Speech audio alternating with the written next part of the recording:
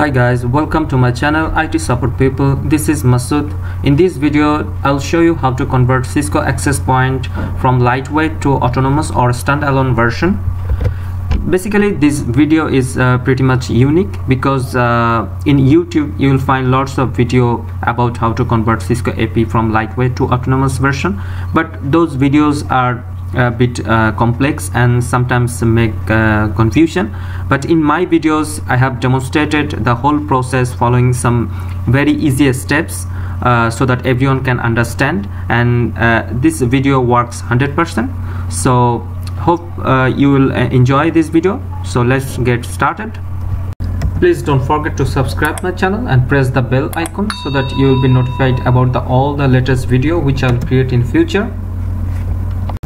Let me describe you the network topology. Here I have used one home router and the PoE injector, this one the Cisco lightweight AP, and the laptop with TFTP server. I have used here a home router. If you want you can use Cisco router, but the condition is the Cisco lightweight AP and the laptop with the TFTP server must be the same network. So yes, in this video I have used home router, and you can see the yellow ports are the LAN port and the home router is DHCP enabled. So this one connection, LAN connection, is going to the PoE injector, the LAN in, and the data out is going to the Ethernet port of the lightweight access point, and the other LAN connection goes to the laptop. As you see, the both connection, the connection from home router to the access point and the connection from home router to the laptop is from the same DHCP, and you can see the IP of the lightweight access point and the laptop is from the same network, 192.168.1.4, and this one is a 1.7. so it's fulfilling the condition, and this connection is the console cable connection. So I'll go to the next step. Now I'll show you the physical connection of this network. You can see this is my home router. This connection is coming from the ISP, and the yellow ports are the LAN ports, and this is the PoE TP-Link PoE injector. This one is my Cisco access point. You can check the model. This is Cisco Aironet 3602i lightweight version access point. Now I will connect one Ethernet cable to the LAN port of my home router. I will connect in the fast port, and the other end of this Ethernet cable I will connect to the LAN in. You can see the LAN in. Yeah, the LAN in port of the PoE injector. You can see the power or data out will go to the you can see the access point, the Ethernet port of this access point. Yes, you can see the access point is turning on. Now I will connect another Ethernet cable to the second LAN port of my home router. Yes, and other end of this Ethernet cable will go to the Ethernet port of my laptop where the TFTP server is installed. Now I will connect console cable to this access point. Yes, so these are the requirements. First you need a TFTP 64 server, then you need a iOS K9W7 standalone image for 3600 series AP, and another requirement is the Cisco AP and the laptop with the TFTP server must be in the same network. Here you can see this is the TFTP server. I have already installed it, and I'll give the link in the description to download the TFTP server. And in this folder you can see this is the standalone K9W7 image. I have already downloaded it, and I will also give the link in the description to download the standalone image for 3600 series access point. First we have to access the Cisco access point and check the BVI1 interface. To access the Cisco access point through party, first we have to check the comport number. So type device manager. So device manager, and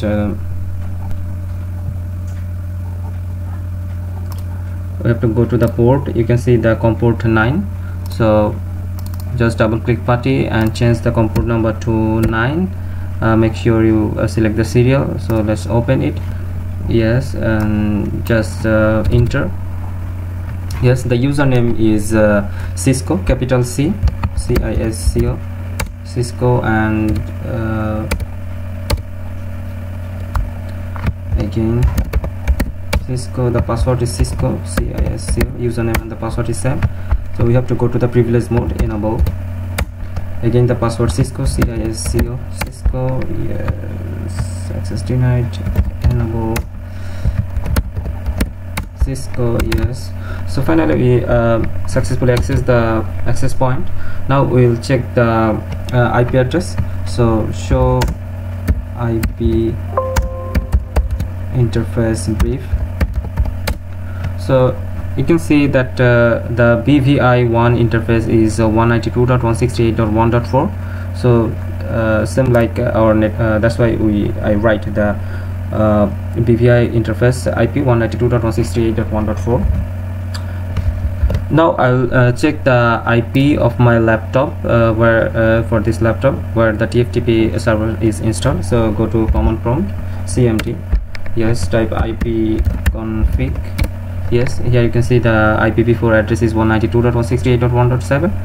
so that's why I have already written 192.168.1.7. so there was a requirement that the Cisco AP and the laptop must be in the same network. So yeah, you can see that these two are in the same network.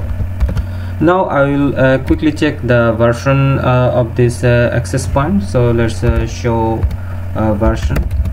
So you can see that these are the version Cisco iOS software AP 3G2 K9W8. K9W8 means it's a lightweight version. Currently this one is lightweight version, so we'll convert it to autonomous.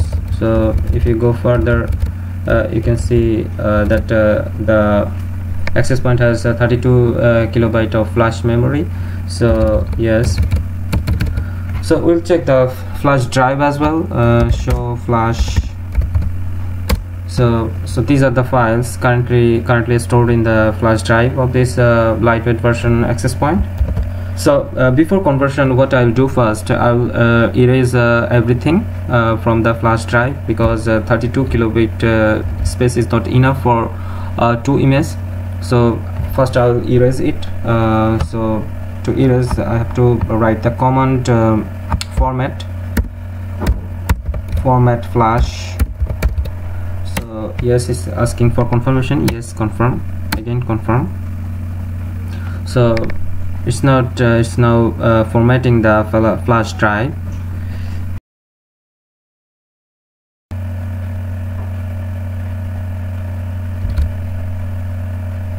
Yes, the erase is done. So if we check the flash drive again, show flash, show flash. So nothing to show, so that's why the flash is erased. Now we have to configure the TFTP server. So let's do this. Just open it. Yes, this is the TFTP server. So first we have to put the IP address of this laptop. So just click here from the drop down. We know the IP address for this laptop is 192.168.1.7. if we go to command prompt, 192.168.1.7.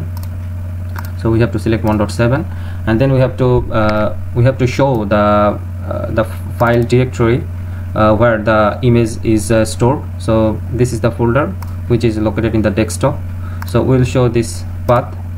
So just browse and yes, so from the desktop Aironet 1. Okay, so we just showed the path and the server IP address. Then we have to go to setting, and we have to again show the directory. So user desktop Aironet 1. Okay, here we have to select progress. Yes, and the bind TFTP on the address, we have to select 192.168.1.7. it will show the progress bar standard. Then go to DHCP, leave as it is, and the DNS, TFTP, and the global only TFTP server. So basically these are the settings for TFTP server. So click OK. Yes. So okay, we have configured the TFTP server, and we check the IP for BVI1 interface of the Cisco access point. So our next step is to transfer the standalone image to Cisco access point using TFTP server and pressing the mode button of Cisco access point. So let's do this. I will take out the Ethernet cable from the Cisco access point. Yes. So now I will you can see this here is a button down here. This is the mode button here, written mode. So I have to press the mode button. Yes, I already pressed the mode button, and I have to put back the Ethernet cable again. Yes.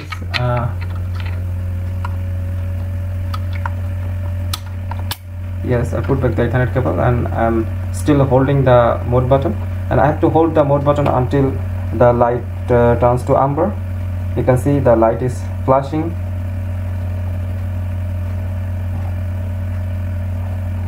Yeah, the light turns to umber. I release the mode button. Yes, now the access point is in online. So we'll set the BVI1 IP address. So set IP ADDR address. BVI1 IP address was 192.168.1.4. Enter, and then we'll set the network subnet mask. Set net mask net mask ms net mask 255.255.255.0. Yes, then we'll set the default router.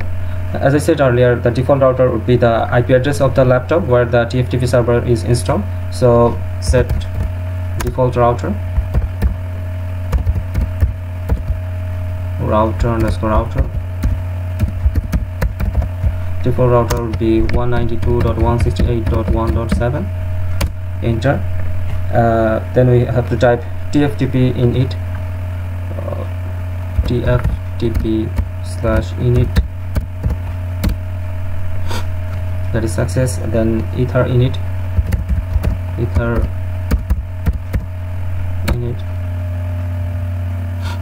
Okay. Then flash init.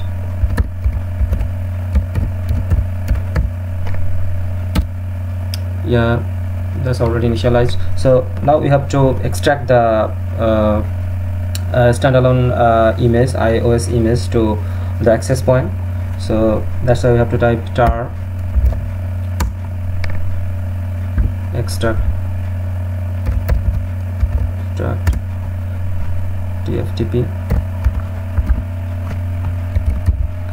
Yeah, the IP address of the TFTP server 192.168.1.7 slash the file name. You just copy the file name. Yes, here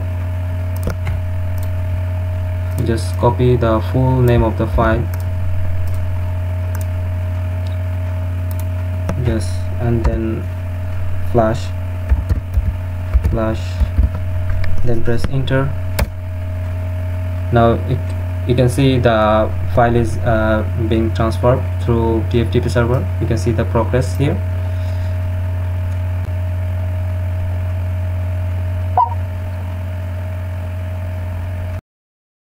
I'm just skipping this portion.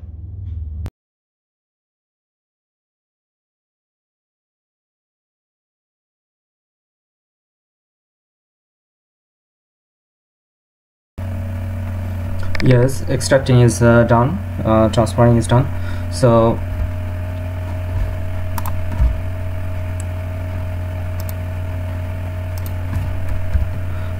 now we'll check the flash drive. So just dir flash.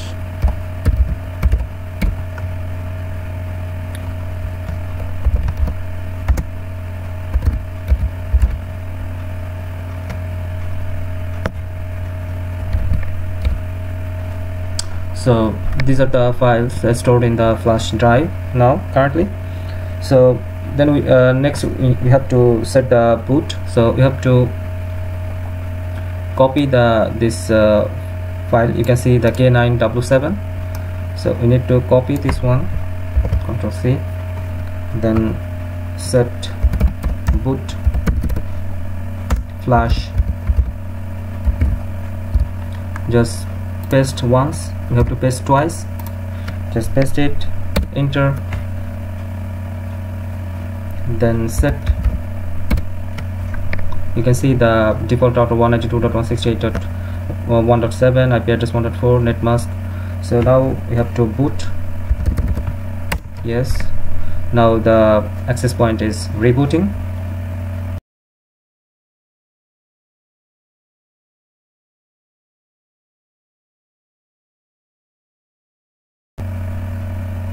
Yes, the access point has rebooted successfully. We go to enable. The password is Cisco, capital C, CISCO. Yes. So we'll check the. You can see the hostname has changed. Now it's only small AP. So check the version. Show version. You can see the Cisco iOS version is now K9W7. So we have successfully convert the Cisco lightweight access point to autonomous access point. So yeah, we'll check the flash drive as well. Yeah, show flash. Yes, these are the files stored in the flash drive. These are the K9W7 email file. So yes, now we'll change the host name for this AP. Just go to configuration terminal. You can see now we can access the configuration terminal. Yes, so we'll change the host name. We'll change it AP1. Yes, do copy run store confirm. Yes, exit. So yeah, that's done. We have successfully converted the lightweight access point to autonomous or standalone access point. If you think this video is helpful, please don't forget to like and subscribe my channel, and you can let me know any queries through comments. Your little appreciation will inspire me to make the next video. Thanks for watching.